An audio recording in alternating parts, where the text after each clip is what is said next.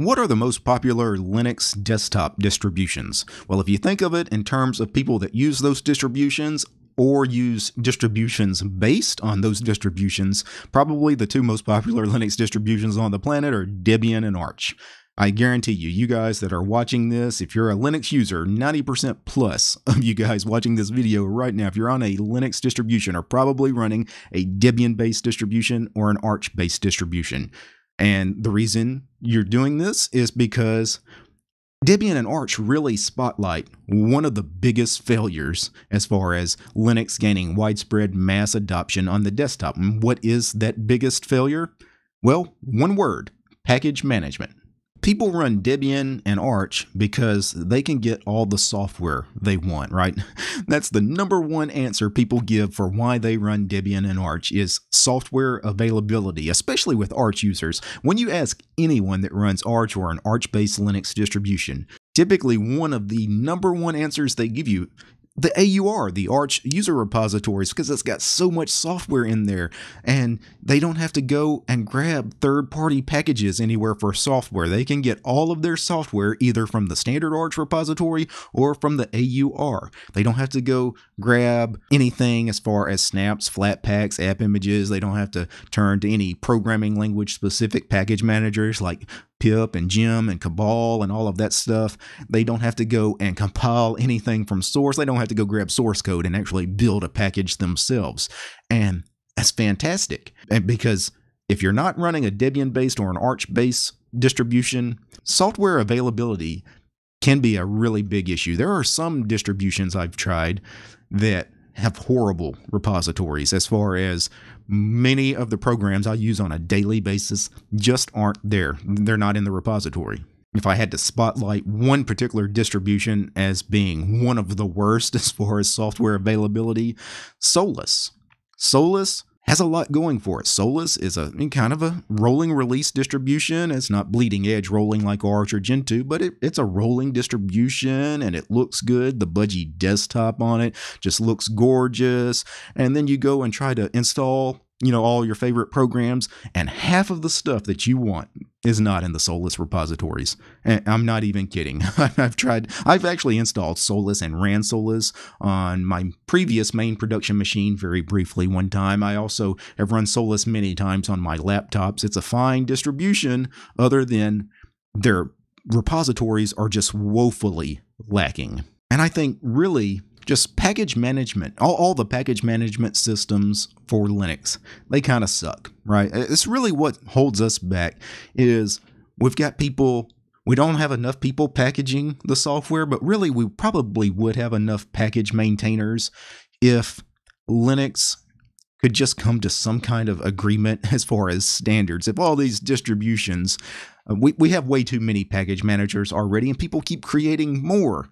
And I don't understand why. So let's be honest here. Let's talk real talk. When we talk about Linux on the desktop, Ubuntu is king. Ubuntu probably has 80-90% of the market share when we talk about who's running what as far as Linux on the desktop. And if they're not running Ubuntu or Ubuntu-based distros, then Debian and Debian-based distros, which are very similar. Debian and Ubuntu both use the same package manager apt, both the same packaging format, deb packs. So why doesn't everybody just adopt deb packages, Debian packages, the .deb format?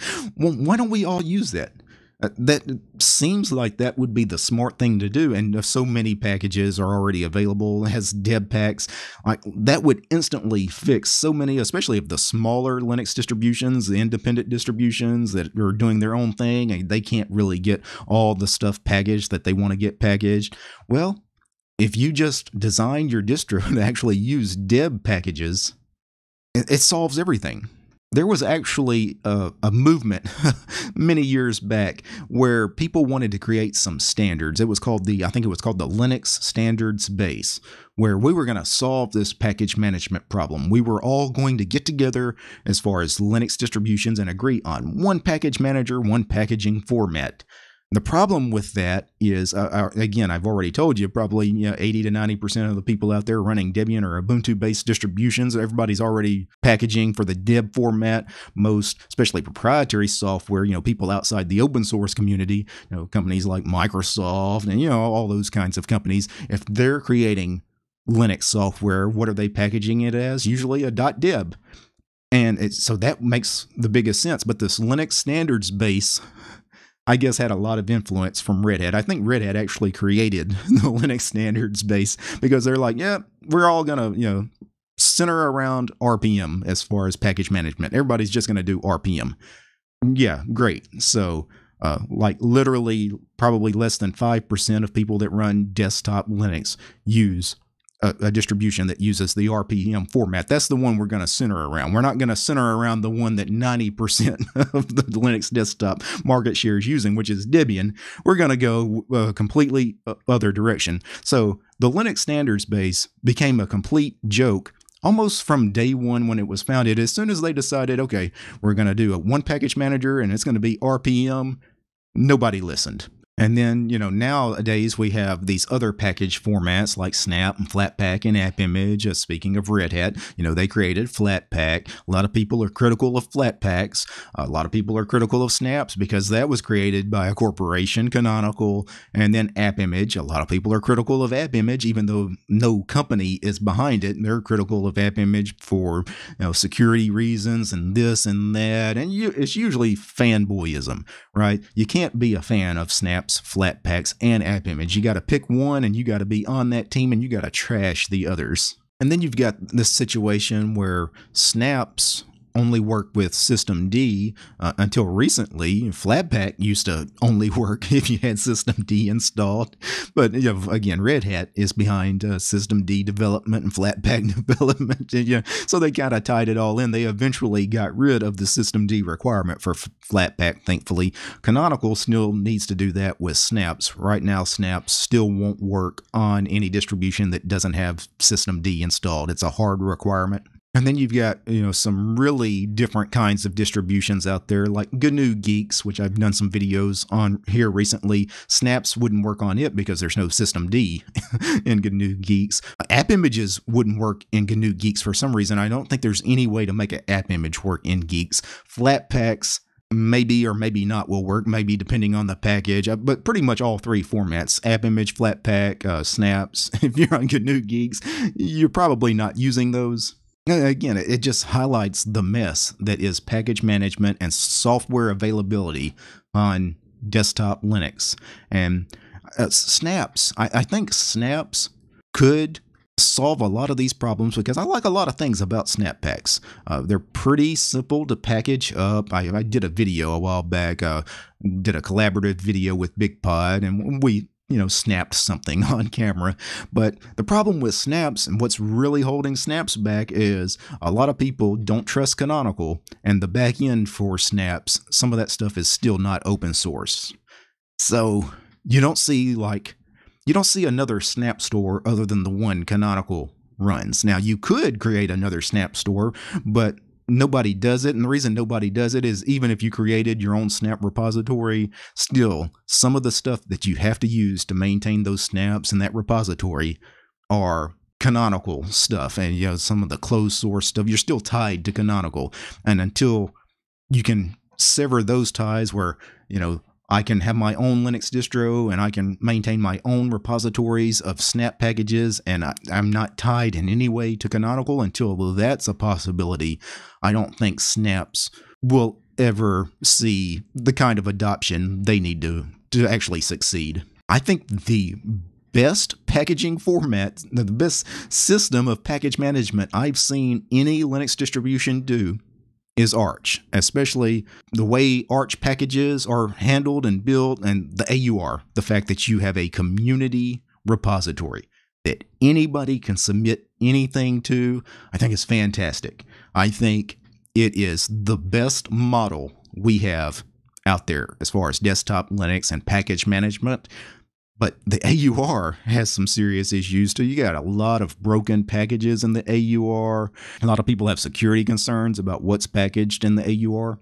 I mean, I think the AUR, again, is the best thing we have going. But if I was going to grade the AUR on a scale of 1 to 10, as far as 1 being complete garbage and 10 being a perfect package management system, AUR is like a 5, maybe a 6, right? And that's the best one we have. You know, some of the other package formats I discussed earlier wouldn't even receive that kind of score. I think the biggest problem here, though, is choice, right? Because in free and open source software, you can do anything. You can create your own package format, your own piece of software, your own distribution. You can fork this and fork that and go off and do your own thing. And we have too many people doing their own thing sometimes. Why do we need so many different package formats? Because when you think about it, a packaging system is just, hey, tell me how to go get the source code for this package and build it. Basically, I mean, that's basically what an Arch package is, or especially the AUR packages. Typically, you know, they're just a list of commands. Hey, go get this from this particular GitHub or GitLab repository. Run these commands to build it. Boom, you're done. Why do we need 37 different methods of, handling this package management problem? I think some people, when they get into free and open source software and developing software and learning programming and things like that, they want to just start working on something. And sometimes these people just want to reinvent the wheel, right? I guess they can't find anything unique. I'm just going to reinvent the wheel. I'm going to start this. I'm going to start that. We got people creating package formats we don't need and all kinds of programs we don't need. We got people creating init systems that we don't need. Where the new init systems keep cropping up. Like, guys, we don't need, more package formats. Quit creating more package formats. Quit creating all those init systems. It's like, if we quit working on things that we don't even need, maybe we could get people focusing on stuff that actually does matter. Can we get a proper display server that works on Linux, right? Can we have all those people that are just trying to reinvent the wheel? Can those people go work on Wayland? Right? How about the sound server? Can we get people to actually go fix Pulse Audio, or if Pulse Audio is beyond fixing, work on Pipewire, or whatever the next big thing is going to be? Ultimately, if you're a main dev of a small Linux distribution and you're wondering why your distribution is small and why you can't gain traction and gain users, guys, take a look at your software availability, take a look at the package manager you're using, and then take a look at what Arch is doing, by the way. And before I go, I need to thank a few special people. I need to thank Michael, Gabe, Nate, Corbinian, Mitchell, Entropy UK, John, Devin, Fran, Arch5530, Chris, Chuck, DJ, Donnie, Dylan, George, Lewis, Omri, Paul, Robert, Sean, Tobias, and Willie. These guys, they are the producers of this episode. They're my highest tiered patrons over on Patreon. The show is also brought to you by each and every one of these ladies and gentlemen. These are all my supporters over on Patreon, because this channel is supported by you guys, the community. If you'd like to support my work, you'll find DT over on Patreon. All right, guys. Peace.